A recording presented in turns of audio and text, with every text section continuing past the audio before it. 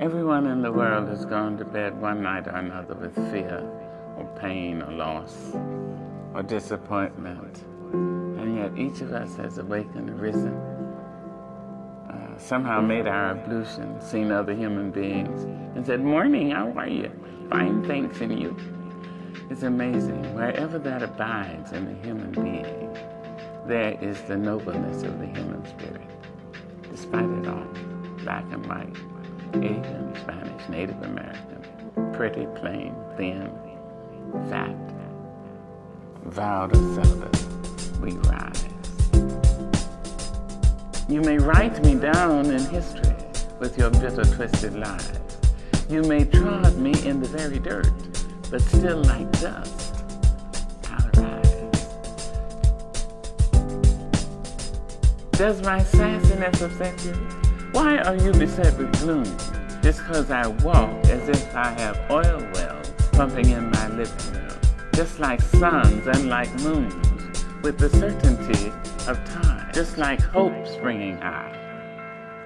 Still I rise. Did you want to see me broken?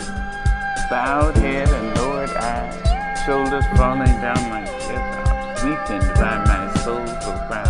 You can cut me with your lies, you can kill me with your hatefulness, but just like life, I rise. Did you want to see me broken?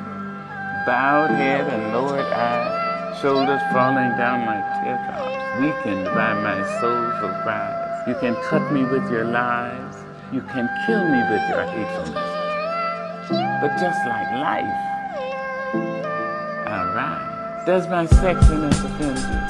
Does it come as a surprise that I dance as if I have diamonds at the meeting of my thighs? Out of the huts of history's shame I rise, up from a past rooted in pain I rise. A black ocean leaping and wide, welling and swelling, I bear in the tide.